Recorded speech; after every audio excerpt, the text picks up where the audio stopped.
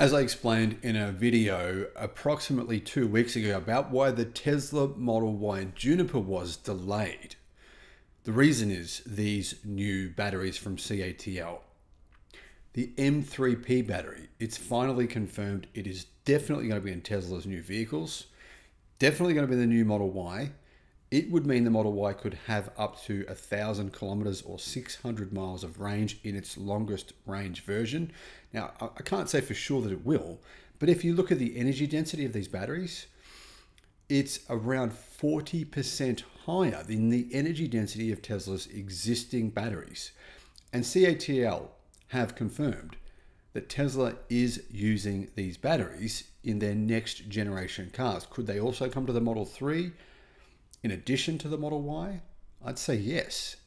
When? Well, here's what I think will happen. Hello, my friends. Welcome to the channel. I'm Sam Evans. You're watching the Electric Viking. Great to see you. Yeah, we've been waiting for a long time for these M3P batteries. A lot of people are thinking, well, what is an M3P battery? It is quite confusing because it's not a ternary battery. It's not an NCMA chemistry, a nickel, cobalt, manganese chemistry.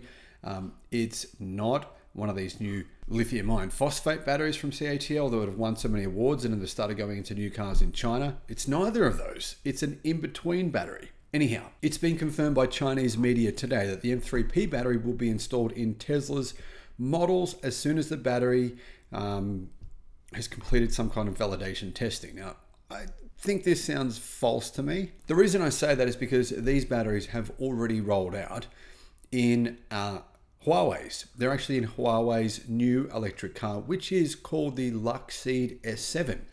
The Luxeed S7 is a vehicle similar in size to the Tesla Model S. In the Luxeed S7, the S7 gets 855 kilometers of range from this new M3P battery pack. Now, it's not a Tesla exclusive product. If you're thinking, oh, this is something that's going to take a while because Tesla are working on it with CATL, it's not actually the case. The reality is here, guys, that these batteries have already been validated and tested and they're already being sold in EVs right now. So it's really probably not going to be very long before we see these batteries come out in new Tesla vehicles. What is the M3P battery? What is the difference? Well, M3P batteries are CATL's newest batteries based on a new material system that has a significantly higher energy density than lithium iron phosphate batteries, which are used in Tesla's current cheapest model, the Model 3 and the Model Y. And they have a lower cost than ternary batteries. So they're relatively affordable. The cost apparently is pretty close to the cost of a lithium iron phosphate battery, but they charge faster and they have more range. The M3P battery is kind of like a lithium iron phosphate battery that uses manganese as well as lithium iron and phosphate. So that's the big change there. Energy density is improved, charging speeds theoretically are better. I mean, here, this gives you some context on just how insanely fast these batteries can charge. Huawei say that the S7 charges 215 kilometers, so about 150 miles of range in 5 minutes. In 10 minutes, you can add 410 kilometers of range. So you can add nearly probably about 270 miles of range in a 15-minute charge. 15 minutes basically to charge the battery pack to 80%. It's going to be a big change. That's the reason the Tesla Model Y has been delayed. The Juniper model has been delayed for these batteries. You can imagine the big difference, right? Imagine if Tesla made all the changes to the Model Y that they've made to the Model 3. It had all those great changes. It looked excellent, but the battery packs were the same. People would be a little bit disappointed. Tesla wants these M3P batteries in the new version of the Model Y, the Juniper, which will give it a range that will beat its rivals. It will unquestionably beat its rivals. There is currently no other vehicle in that segment that's capable of getting possibly 1,000 kilometers of range, 600 miles of range. In the long-range version of the Model Y, Tesla, I'm going to guess they'll come in with something a bit smaller than that, probably make the battery pack smaller. What is that going to do? The Model Y is already the lightest vehicle of its size in the segment, right? It weighs under 2,000 kilograms.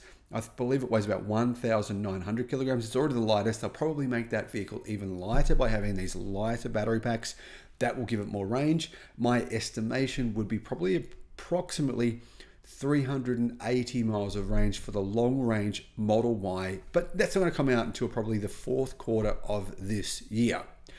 You can see here, really the big issue is this. This is what it comes down to, mass production. Now, CATL, they can easily make enough batteries for Huawei. I mean, Huawei are not selling that many of the S7. They're a new car brand. They're only sold in China. But if you're trying to supply Tesla, you're trying to supply the #1 best-selling vehicle in the world. They sold more than 1 million last year. You need a lot of the battery packs. You can't just have a small production line. You need a massive production line. You need lots of staff. You need the factory setup. That's what the delay is.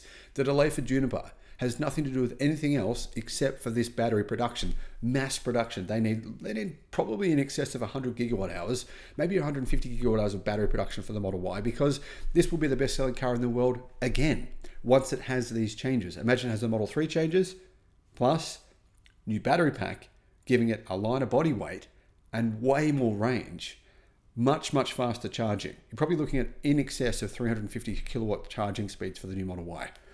This is what it all comes down to. The new M3P battery will revolutionize Tesla's vehicles. Anyone using this battery, they're going to be really presenting a game-changing step up in technology.